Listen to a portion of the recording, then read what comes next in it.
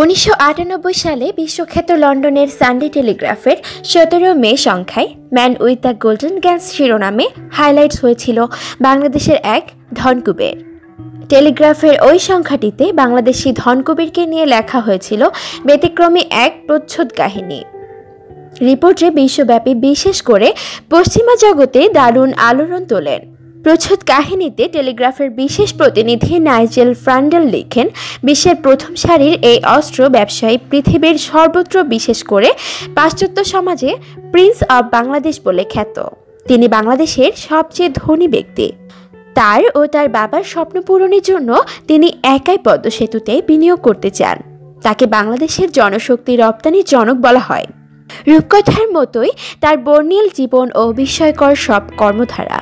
তিনি যে কলম দিয়ে স্বাক্ষর করেন সেটি $1 কোটি দামের মন্টবাস কলম। ফ্রান্সে তৈরি ওই কলম মাত্র একটি তৈরি করেছে নির্মাতা কোম্পানি।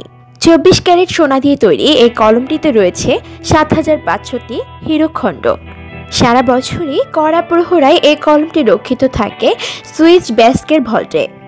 প্রয়োজন হলে সর্বোচ্চ নিরাপত্তায় ওই কলম নিয়ে যাওয়া হয় নির্দিষ্ট স্থানে, আবার সেভাবে ফেরত নিয়ে আসা হয়।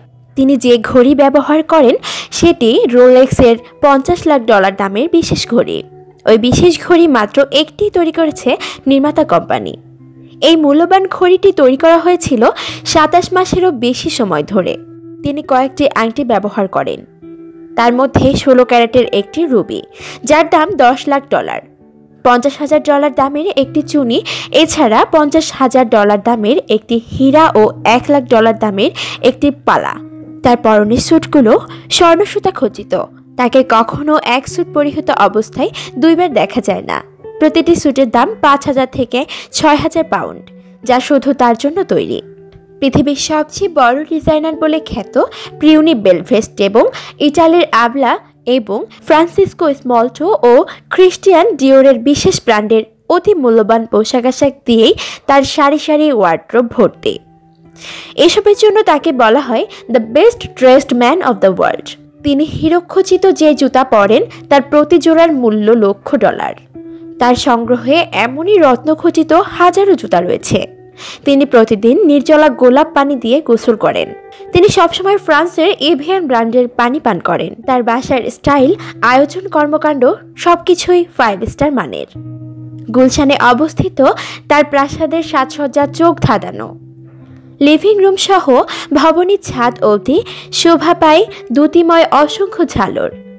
মেঝে মূল্যবান ক্রিস্টাল পাথরের ছাওয়া, ফ্লোরে ঝকঝকে কার্পেট। এ বাসাতে প্রায় প্রতিদিনই পার্টি থাকে। সেখানে সবসময় তার দেশি বিদেশি হাই প্রোফাইল মেহমানরা উপস্থিত থাকেন। পার্টিতে খাবার পরিবেশনের জন্য রয়েছে প্রশিক্ষিত কয়েক ডজন শেফ। এরা সবাই রান্নাবান্না ও পরিবেশনার উপর উচ্চ ডিগ্রিধারী। 4 জন নারী দেহরক্ষী সহ মোট 40 জন।